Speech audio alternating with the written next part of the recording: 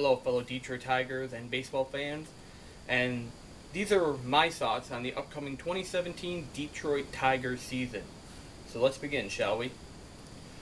I believe the Tigers are going to finish around the 500 mark, give or take a game or two. I don't think that they're going to beat the Cleveland Indians in their division, maybe not even the Royals. I do believe that they can beat the White Sox and Twins, but I know that they cannot beat the Indians, and they're right around the same mark as the Royals. Yes, the Royals traded a few of their good players, but they're also still a very young team. Their pitching is questionable now, which has actually been a strong suit for them. But I think they're still right around where the Tigers. So the Tigers could end up second or third. I'm thinking third, but not too far behind.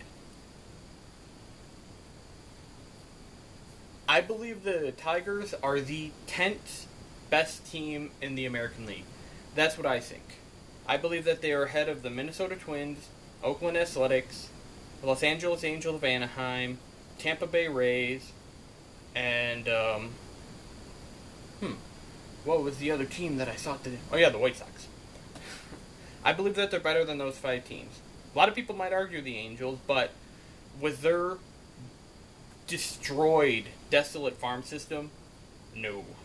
They may have a good major league roster. That is it. They have nothing else. They are not in a good position. But, and how many teams from each league make it to the playoff? 5. The 3 division leaders and the 2 wild cards. And if the Tigers are the 10th best team in the American League, that does not bode well for them to make the playoffs. There are many better teams ahead of them. The Tigers now, I'm not saying the Tigers can't do anything. Tigers might be a great team next year. It's possible. They still have a decent roster. I mean, there are some players that shouldn't be on the roster. Mike Pelfrey, Mark Lowe, Anibal Sanchez. But can't really do anything about that. I'm not like a kind of person. I'm not like a jerk that goes like saying these players are worthless and they need to go F off and stuff like that. I'm not one to do that. I always give players the benefit of the doubt and stuff. Like, I like the Mike Avila signing. Of course, he didn't do well, so that didn't work out. But he was a great teammate, and that actually helps a team. Even if they're not a great player, if they're a great teammate, that can actually help the team quite a bit. And the Tigers seem to have a pretty good clubhouse. That's a good start. You need to have a good clubhouse. Then the Tigers have that. So that's one good positive for the Tigers. And possibly players like Pelfrey, Sanchez, Lowe. Never heard anything bad about them, so as long as they're good teammates, it does help a little bit. But you could also get a good teammate who's actually a good player. So there are some players on the team that I think should probably go, but with the way they're getting paid, because the Tigers cannot stop giving out money when they really should, it's not going to happen. You have Fulmer's going to be in the rotation. The starting rotation will probably be Verlander, who's going to be opening day, Jordan Zimmermann if he's not hurt, which he says he's past his injuries, but only time will tell. Michael Fulmer are going to be in the rotation. The rest is kind of up for grabs. Daniel Norris has a good shot, but you still have Pelfrey, who's going to be making like $6 million or something next year. Anibal Sanchez, who's going to be making like 12 or 8 or something like that, right around there, a lot. And you also have Matt Boyd, who deserves it more than those two. But Boyd's not going to make it into the starting rotation because of the higher paid players, even though he deserved it. But no, it's not going to happen because Sanchez and Pelfrey get paid a ton more. So, even though they are not as good. So that's going to suck. It's probably going to be Sanchez, more than likely. Might Matt Boyd do a Drew Smyly, go to the bullpen for a bit? Maybe. That would be nice. I mean, if he can actually perform like Drew Smyly did in the bullpen, that would be pretty cool. but I don't think they're going to do that. I don't see that happening. Boyd doesn't really have the same kind of stuff that Drew Smyly did, but who knows? The bullpen, I don't know. You still have Mark Lowe, who had an ERA above 7 or 8 last year. 7 or 8, and he pitched a full season. That's one of the worst ERAs for a reliever pitching a full season in I think just about history. I could be totally wrong about that. I might just be pulling that out of a hat. But you can't have a reliever with a 7 or 8 ERA pitching 50 games. You can't have that. Yes, he had a better ERA down the stretch, but he was also pitching in games when the Tigers were losing 10-0 or something like that. Like when they were losing by a lot, then he would pitch a game. Still have K-Rod as the closer, which isn't a bad thing. He was a solid closer last year. He had his blips, yes. Every closer does. You can't blame him for that. I love the people that are K-Rod was an incredibly solid closer, and everybody's like, get rid of him. I'd love to see those people go do what he did. Or everybody disses Jose Valverde. Yes, 2012 was not a good year for him, but it actually was solid. The year before that, he was perfect in save situation. Then the year before that, he was an all-star. So people, just shut up, please, about Jose Valverde sucking. And Todd Jones sucking too. He was a very solid closer for the Tigers. So, but that's another topic. But 2017 for the Tigers, keep saying "but" a lot. And they re-signed Alex Avila to be the backup to James McCannon, the McCannon. But I like James McCannon. Solid defensive catcher. He's going to get better offensively. He has power, so that helps out right there. I don't know why people didn't like the Alex Avila signing. He's very familiar with the pitching staff. He's a good defensive catcher. He's good at throwing out runners, and he has some pop in his bat. He also gets on base. He walks quite a bit. Does he hit much? No. But I don't know why people are crying so much about the Alex Avila signing. And he is a left-handed bat. Would I like to see John Hicks as a backup? Yeah, he deserves a chance. But I don't mind the Alex Avila signing one bit. The infield, that's a little bit interesting. You still have Cabrera at first, Kindler at second, Castellanos at third, and possibly Iglesias at shortstop at this point in time. Because you have Dixon Machado also, who is out of options, and you also have Andrew Romine. Dixon Machado deserves to be on the Major League roster, and I don't want him to be on another team's Major League roster. I want to see him on the Tigers' Major League roster. Him and Iglesias are very similar players, but I think Machado will be the better player. Just because he might not hit for as much of an average, but he has a bit more power than Iglesias and speed. But they're both great defensively. San Diego Padres were about to...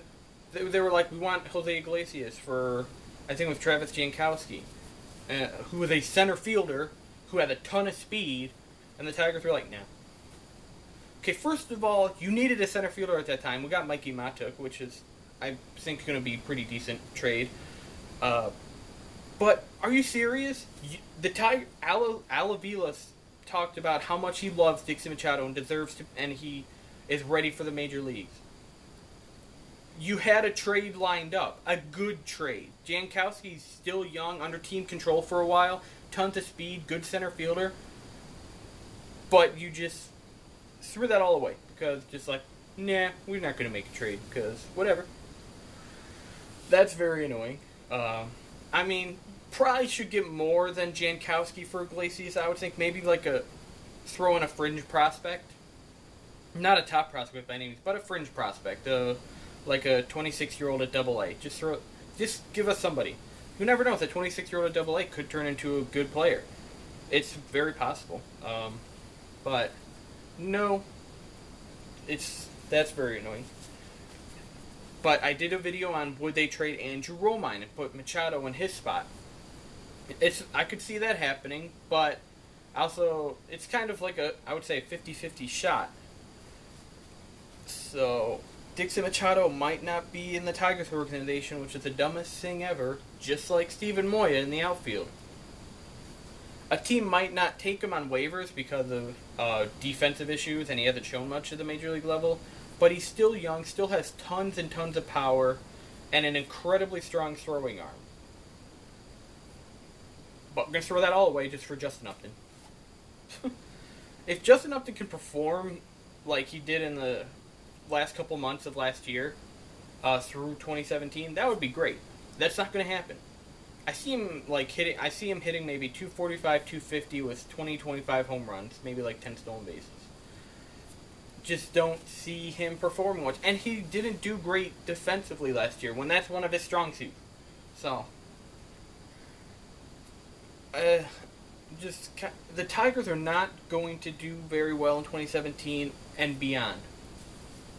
So if the Tigers keep going at their current route, it might be another 1990s Tigers or early 2000s. Because that's what they kept doing after the 84 World Series. They wouldn't really go with a lot of their younger players. They just kept getting veterans, and look where that got them. You had the 1990s and the early 2000s. And it looks like that might happen again. Might. It very well might not, but there's a good chance. I mean, you're probably not going to get another 2003. Let's hope not. But you could be basement dwellers for a few years. The Tigers could be fourth and fifth for a few years. Could have several years of 2008 Tigers or 2015 Tigers in a row. I don't think it'd be as bad as the 90s or early 2000s, but it's not looking good. The Tigers farm system, according to Keith Law, Baseball America, this year it's ranked 24th, the farm system. So that's actually better. It actually has gotten better, but it's still bottom 10. And it's just one out of the bottom 5. So it's still really not that good. It's the lower part of the farm system that's better. And I think what the Tigers are thinking is that they keep going at their current rate to Major League level right now, those prospects in the bottom will be ready to compete in the major leagues.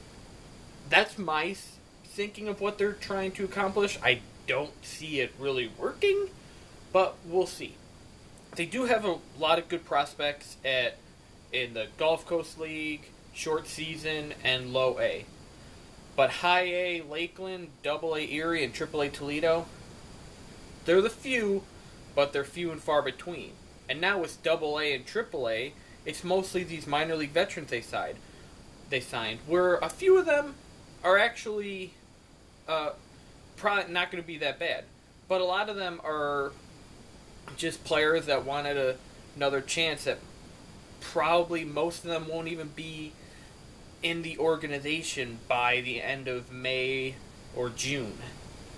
That's what happens with a lot of these veteran minor league signings. They get released at the end of April or May, and they're gone by June. That happens quite a bit. There are a few that are very interesting that they signed. Can't think of their names right now, but there was like a 23 or 24-year-old third baseman they signed. Former first-round pick Zach Cox, who's 27. He's an infielder. That's an interesting pick. There was another young third baseman they signed. The first one I was talking about. Oh yeah, they brought in Michael Almanzar. He's like 27, third baseman. He's that's an intriguing. He's an intriguing prospect. But the other guy, the other third baseman, who, dang it, I can't think of his name right now. Sorry. He was from the Padres organization, I believe, and he's only 23, 24, believe 24, plays third base, and he has a lot of power. To me, he's similar to Jeffrey Marte. A lot of people might not remember Jeffrey Marte. He played for the Tigers in 2015.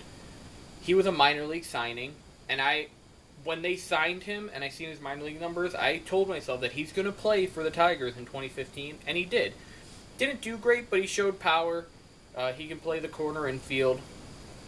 He was traded to the Angels after 2015 for Cody Eves, who is a minor league infield prospect, who is actually the best way I could think about to say he's a poor man's Jacoby Jones.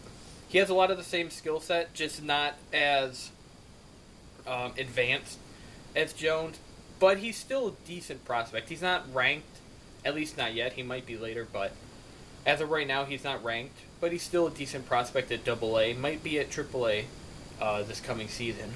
But kind of got off topic there a little bit. But 2017 Tigers, it's going to be very interesting. 2016 was a roller coaster of a season, and I see that happening again. But I see the Tigers going more downhill than I do see them uphill. Might I be totally wrong? Of course. Anything can happen in baseball. Tigers could go out and win the World Series. That is unlikely, very, very unlikely. But I also don't see them finishing horribly. I see them finishing probably right around third. I think they're going to be right next to Kansas City in terms of the division. So shuffle back between second and third with Kansas City. And Kansas City did just lose their starting pitcher, Giordano Ventura. So that's very unfortunate, and that hurts Kansas City quite a bit in terms of pitching. But I still see Kansas City being a very good team. So it's going to be a very interesting season. There might have been some points I missed out on that probably, but I'm just going off the top of my head right now. I just wanted to share my thoughts on this upcoming season. Hopefully it's not a disaster, but I do see them making trades at the trade deadline. Oh yeah, this is one thing I wanted to say. It pains me to say it, but the Tigers can take a page out of the New York Yankees notebook. And I say that because in 2016, the Yankees at the trade deadline were, I believe, in 4th place in their division, still above 500. And they had veterans and young players sprinkled across the roster, but they knew that they were out of it.